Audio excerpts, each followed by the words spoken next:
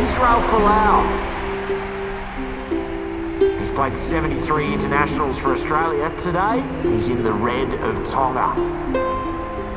It's such a moment for Folau, back on the international stage for the first time in 3 years.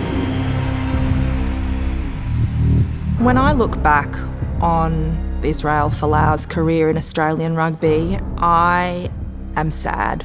It's one of the most complex and one of the saddest stories I've covered in sport. Israel Folau athletically is one of the most gifted footballers Australia has ever seen. There's no doubt that Israel is on his way to become one of the best players in the game, if not the best. He has got a hat-trick!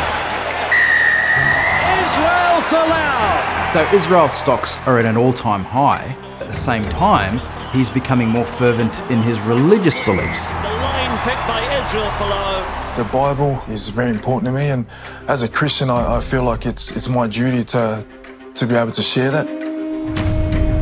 The career of one of Australia's most exciting rugby union players, Israel Folau, is all but over after he launched a tirade on social media against drunks, gays and adulterers.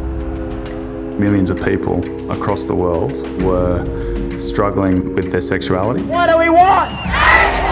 When do we want it? A lot of them deeply affected by the Israel situation.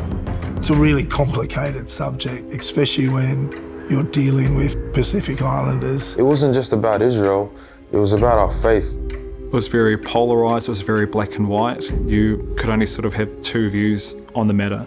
There's a lot of in between, there's a lot of grey.